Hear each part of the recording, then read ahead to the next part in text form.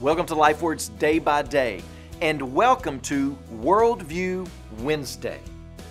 You know, there was a study conducted by Barna Group that was commissioned by Summit Ministries, and it shows these important findings that only 17% of practicing Christians have an authentic biblical worldview.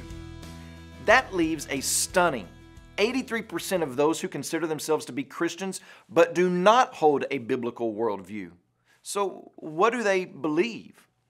Well, this Barna research has found these 83% to be adapting an extraordinary amount of ideas that are rooted in competing worldviews like New Spirituality, secularism, postmodernism, Marxism, and even Islam.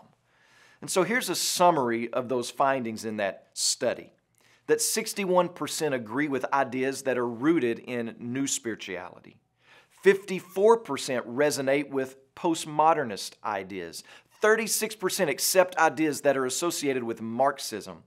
29% believe ideas based on secularism. And then 38% are sympathetic to the teachings of Islam.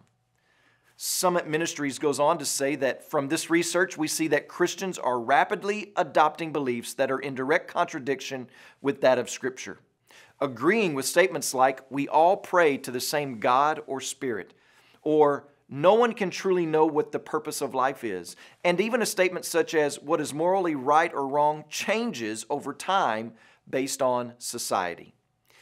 These beliefs can't help but leave us empty-handed and even empty-hearted. Christians, like all humans, are searching for answers to the big questions that they are asking, but the problem is they're looking in the wrong places and finding less than fulfilling answers to the questions about love and pain and meaning and peace and hope and purpose. Is worldview important? Absolutely it is.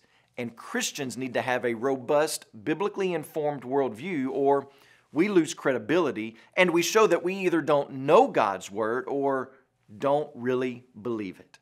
So be on the lookout for Worldview Wednesday as we seek to strengthen our worldview as Christians. And today, would you please pray for Chris and Alicia Sampson, our missionaries in the Philippines? And also remember the Matango Lifeword broadcast that's heard in Tanzania.